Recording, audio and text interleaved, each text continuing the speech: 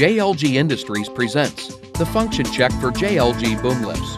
You will learn how to conduct a proper function check of boom controls and safety devices.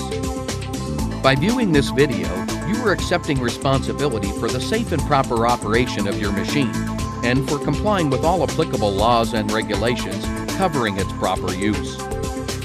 You must not operate any machine until you have read and understood the operation and safety manual and any other required manuals, and have completed training under the supervision of an experienced and qualified operator. This video is one part of JLG's safety series and is intended to serve as a supplement to your machine's required manuals, located in the manual storage holder on the platform. These documents must be kept with the machine at all times, and if not available, must be obtained by contacting your local JLG distributor or at www.jlg.com. Before using each day, or when changing operators, you must conduct a pre-operational check of your machine. This video focuses on the function check only. Always refer to your operation and safety manual for the complete pre-start inspection procedure.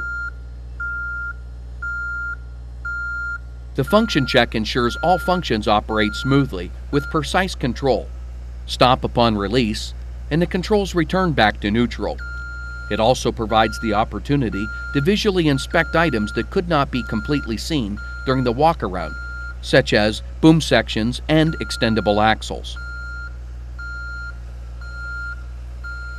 The machine shown in this video is the 800AJ, a combustion engine-powered articulating boom lift, which may not be representative of your JLG boom lift.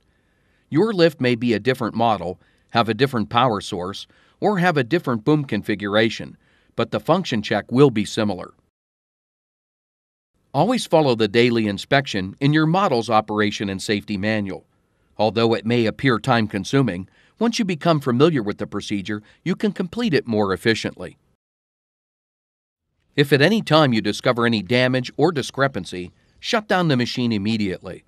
Report the problem to the proper maintenance personnel. Do not operate the machine until it is declared safe for operation. Before starting your check, verify you are using the proper personal protective equipment.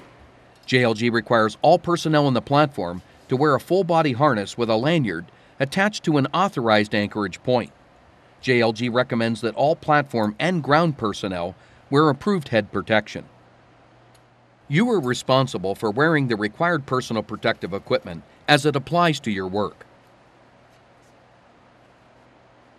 Ensure the machine is on a firm level surface in an area free of overhead and ground level obstructions with no load in the platform. Ensure that you have enough clearance around the machine and underneath the platform to safely operate all functions. Ensure the turntable lock is disengaged. Always start with the ground controls. This is the control station that can override the platform controls in an emergency. Turn the ground platform key to ground and pull out the emergency stop switch. As soon as the emergency stop switch is pulled out, all applicable ground indicator lights illuminate briefly for a bulb check. Activate the engine start button until the engine starts, then release. If using a diesel engine machine, wait for the glow plug light to go off before starting the engine. Ensure all of the indicator lights are off. Let the engine warm up before operating. Each ground control switch is located with directional arrows next to the component it controls. Most models have an enable feature. You must activate and hold down this switch while operating another function. Ensure the functions do not work when the enable switch is not activated. Now test each function to ensure it operates properly. Develop a workflow by starting at the bottom right corner of the ground control box and work your way up to the top left corner. If equipped with a tower boom, you must test the tower boom operation sequence. First, operate the tower telescope switch and attempt to extend the tower fly. The fly boom must not extend. Next, operate the tower lift-up switch and fully elevate the tower boom. Then, extend the tower fly. It must extend only when the tower boom is fully elevated. Next, operate the tower lift down switch and attempt to lower the tower boom.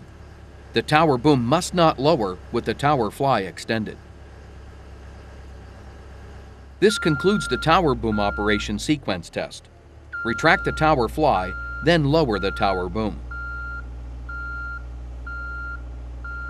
Next, test the main boom, the jib, and the platform. When you lower the main boom, test the emergency stop switch. Lower the boom until it is a few inches above the starting position. Depress the emergency stop switch while lowering. The function must stop. If operating properly, pull out the switch.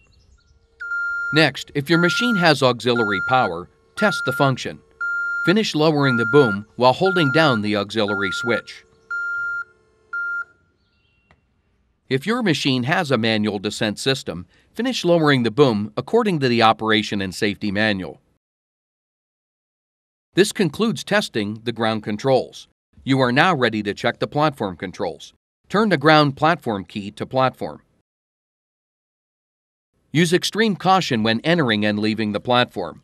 Always face the machine and use the three-point contact method. This means that one hand and 2 feet, or 2 hands and 1 foot, are in contact with the machine and/or the ground at all times. Ensure the entrance is secured.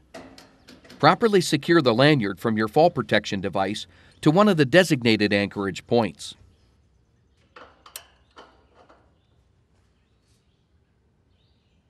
Pull out the emergency stop switch.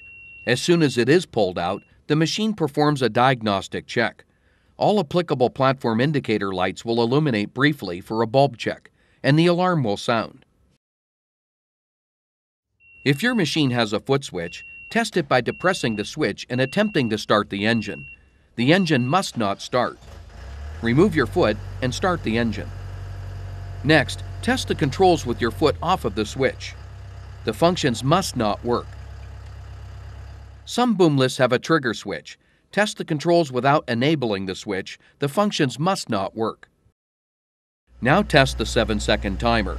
Depress the foot switch, wait 7 seconds, then attempt to activate a control. It must not work.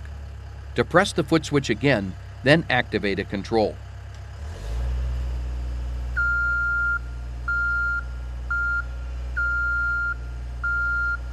Test the horn and all of the boom functions. If equipped with a tower boom, you must test the tower boom operation sequence from the platform. Ensure the tower fly does not extend when the tower boom is not fully elevated.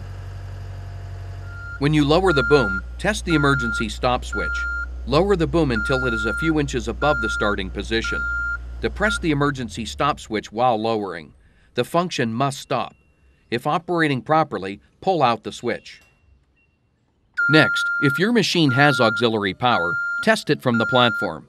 Finish lowering the boom while holding down the auxiliary switch and depressing the foot switch.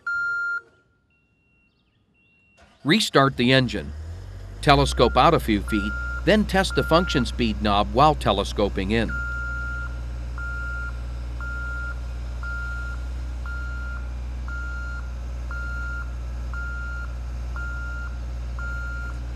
Next, check the drive and steer functions. Ensure the drive speed torque switch is in the fast position. Now drive forward, then backward. Lift the main boom above horizontal and ensure the drive speed is cut back. Lower the main boom below horizontal, then test the stopping distance by driving at full speed, then letting go of the drive control. The operator needs to be aware of the stopping distance because each machine varies and may stop further than other machines.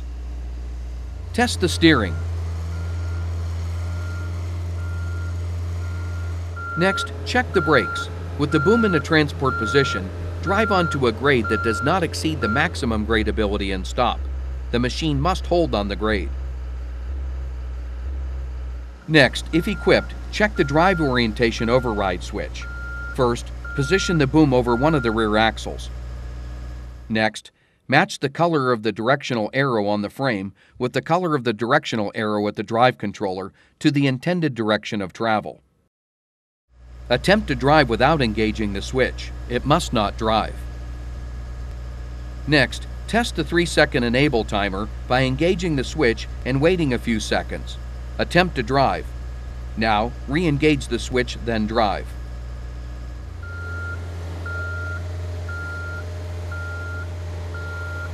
If operating an ultraboom, there are a few additional functions you must check, such as the axle extend retract switch, the capacity select switch, and the boom control select switch.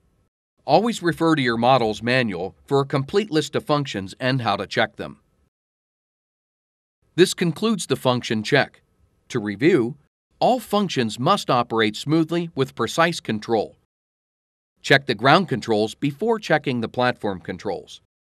Check all safety devices specific to your model. And if the machine does not operate properly, shut down the machine immediately. Report the problem to the proper maintenance personnel.